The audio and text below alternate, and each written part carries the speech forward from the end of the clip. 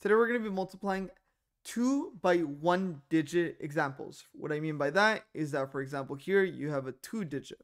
So anytime you have two numbers right beside each other, that would be a 2 digit. Here you would have a 1 digit because it is only one individual number. Now, how do we go ahead and multiply these, or how do we figure this out? It's very simple, believe it or not.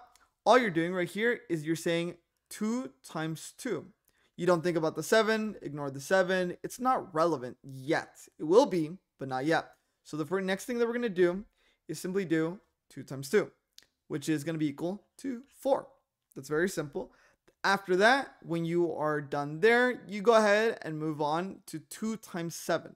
Notice that I'm bubbling them. As I bubble, it makes it a little bit more visually appealing to understand what it is that I'm doing next. I can go ahead and make sure, though, that on this 7, dropping it right down would be my answer. So whatever that line is right here, that is where I'm going to be putting my next number. I make sure that I do not go backwards and I do not write on top of this 4. Now, 2 times 7, that's going to be 14. All I did was just 7 times 2. All I'm doing is doing 7 times 2, which is equal to 14. So when I do that, I simply have to go ahead and write this 14. I write this 14 here. Notice that I did not rewrite, or I did not cover that 4. All I'm doing is simply writing my 14 that I have here.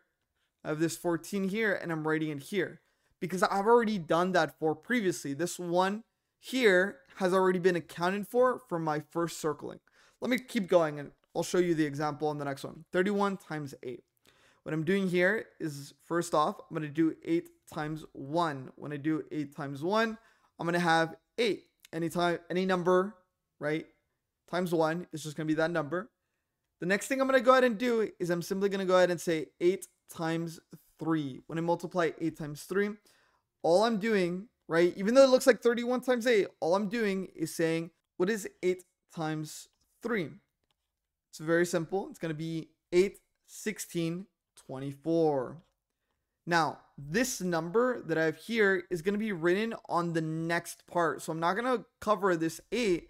I'm not going to erase my 8. I'm simply going to go ahead and continue writing that 24. Notice right here, it is aligned with this 3. That is an easy way for you to acknowledge where it is that you're working on and what goes next. Thank you for watching.